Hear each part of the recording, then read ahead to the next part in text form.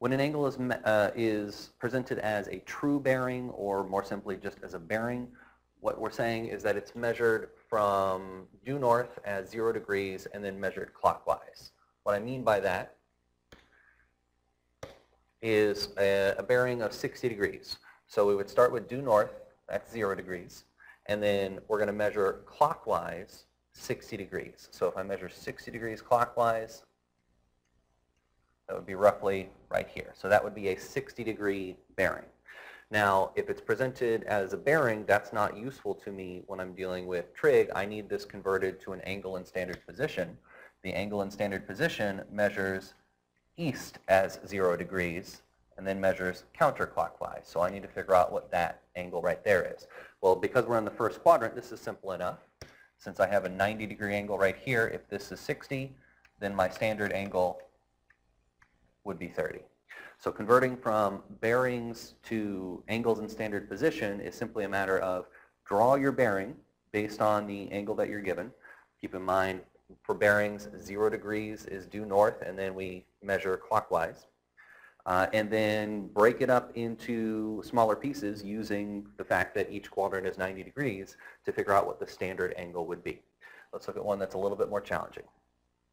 200 degrees, a bearing of 200 degrees. So we're going to start due north is 0, and then we're going to measure 200 degrees. Keep in mind every quadrant is 90 degrees. Due north is 0, east is 90, south is 180, west is 270. Keep in mind we're looking for 200, so 200 would be somewhere in the third quadrant. So this angle right here would be 200 degrees. Now keep in mind I can break that into smaller pieces. This is a 90-degree piece right here. This is a 90-degree piece right here. And then if this is 90, this is 90, we have a total of 180. We got to get to 200. That means this must be another 20-degree piece right there. So now let's convert that to standard. The standard angle would be this angle right here. Keep in mind this is 90. This is 90. I just need to know what this piece right here is. Well, if this is 20, that must be 70.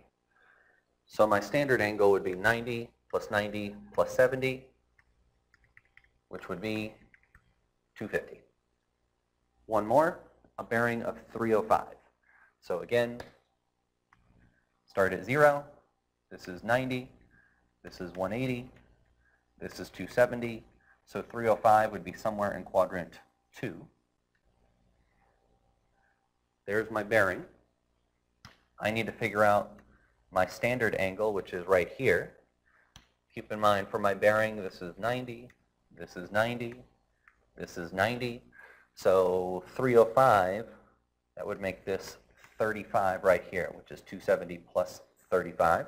So if that's 35, 90 minus 35 to get this piece right here. 90 minus 30 is 60, so that would be 55 right there. And since this is 90, 90 plus 55, that would give me 145 for my standard angle.